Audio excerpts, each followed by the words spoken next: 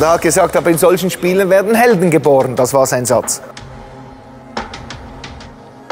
Du bist seit dieser Saison Cheftrainer beim FC Basel. Wie geht's dir dort? Oh, mir geht's eigentlich immer gut. Es gibt aber auch Phasen, ja, wo es mich ein bisschen mehr mitnimmt. Dann wieder Phasen, wo es weniger mitnimmt. Sehr intensiv. Ist das erste Mal, wo ich einen Club trainiere, der, wie soll ich dem sagen, wo einfach höhere Ambitionen hat, wo du mehr Leute befriedigen musst, mehr Leute im Management einbinden musst, die Bedürfnisse haben und so weiter. Mehr Spieler als vorher. Aber es ist ja nicht so, dass ich den FC Basel ja nicht kenne, sondern ich war ja lange Zeit dort Spieler oder 4 Jahre Spieler und nachher auch Jugendtrainer 5 Jahre. Also ich kenne plus minus den ganzen Ablauf und den Verein in- und auswendig. Du hast die Ambitionen angesprochen, die hohen Ambitionen. Ihr steht aktuell auf Platz 5 der Tabelle. Was fehlt momentan noch, um ganz oben mitzuspielen? Ja, wir hatten so ein bisschen Unterschied. Wir haben eine sehr junge Mannschaft, das ist keine Ausrede oder ein Alibi. Aber wir hatten unterschiedliche Phasen im Verlauf der Saison. Wir konnten uns qualifizieren für die Conference League, das war mal das erste Ziel. Wir wollten überwintern im Cup, das haben wir auch erreicht. Jetzt ist es klar, dass in der Meisterschaft fehlen uns so ein bisschen 6 bis 7 Punkte. Und die 6 bis 7 Punkte, da gibt es immer plausible Erklärungen. Da haben wir im Trainerstab vielleicht Fehler gemacht, da haben wir zu wenig eingefordert, vielleicht phasenweise auch gedacht, dass es von alleine kommt. Also wir haben diese Selbstreflexion gemacht.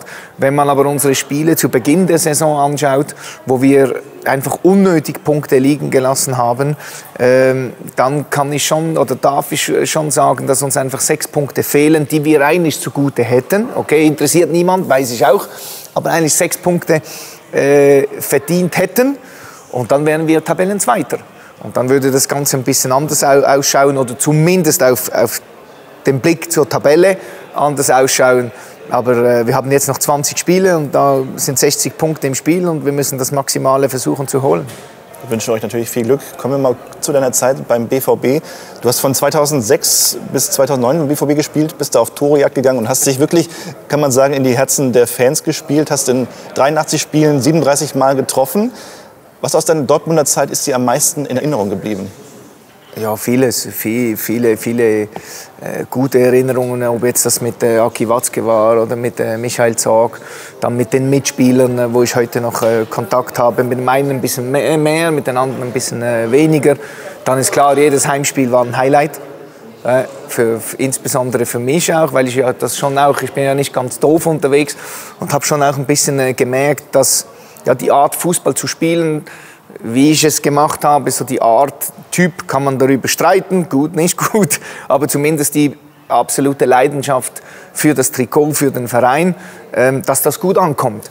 Und deswegen habe ich auch jedes Heimspiel ungemein genossen. Also das heißt nicht, dass ich auswärts auf Sparflamme gespielt hätte, aber zumindest die Heimspiele blieben mir immer in Erinnerung oder werden mir immer in Erinnerung bleiben.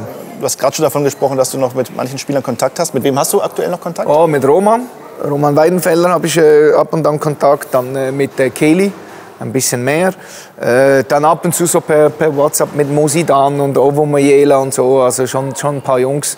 Philipp Degen, das ist klar, weil er Schweizer ist, also nicht deswegen, sondern weil ich mich gut verstehe mit ihm. Also hat schon ein paar. Ja. Es gibt dieses unfassbare Derby 2008, das 3:3. Ja.